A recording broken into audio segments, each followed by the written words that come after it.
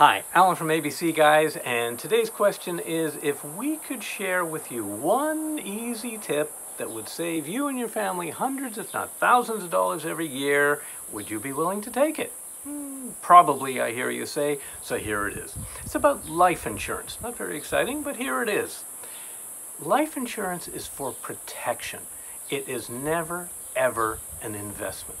So, if you own one of those cash value policies such as Universal Life, Index Universal Life, Whole Life, you need to get rid of it immediately. They're terrible investments, and most of what you contribute every month is siphoned off in terms of fees and commissions. It's a terrible idea. So, here's what you need to do.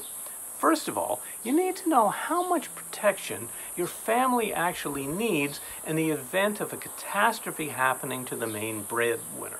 So, usually you want to pay off the house and replace the lost income. Total it up. How much do you need? Then what you need to do is get a term life policy to cover that amount. So, step 2, find yourself a reputable term life agent. Hopefully not somebody that also sells those other insurances, because then there's always the temptation to upsell you sometime in the future. And no, Dennis and I do not sell any kind of term life policy, so there's no profit motive at all in our recommending this action. Now, get yourself the term life policy for the protection you need, and then 3, call up your original agent and say, I'm sorry, but the free ride is over. I'm canceling the policy, and ignore everything that they say from that point onwards, because all they're trying to do is protect those fat commissions that they've been getting all these months. So ignore it, cut your losses, move on.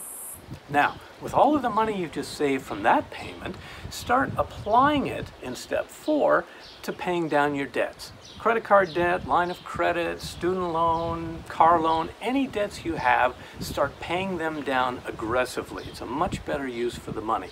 And at the same time, open up a savings investment plan. Stocks, bonds, mutual funds, ETFs, whatever you're comfortable with, invest in the future. It will be a much better plan than an insurance plan. Now, number 5, we would invite you to share this blog with as many of your friends and family as possible, because there are millions of these plans out there and they are harmful to everyone. So there are probably friends and family that you have that are literally throwing their money out the window every month. Share this information with them. You will be doing them a huge favor.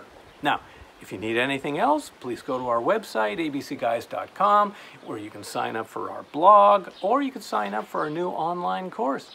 Currently it's 70% off, just saying. Thanks very much for watching.